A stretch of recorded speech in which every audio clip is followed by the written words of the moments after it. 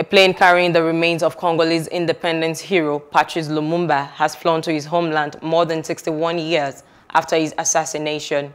Large crowds could be seen gathering around Shumbe Airport in central D.R.C, braving the sun and heat to take part in this historical moment. Belgium handed over the last elements of the hero's corpse, a tooth, to his family on Monday in a move towards reconciliation after the atrocities it committed in its former colony. Lumumba was killed just a year after he became the first elected Prime Minister of Congo in 1960, and the investigation is still ongoing. Please do subscribe to our YouTube channel and don't forget to hit the notification button so you get notified about fresh news updates.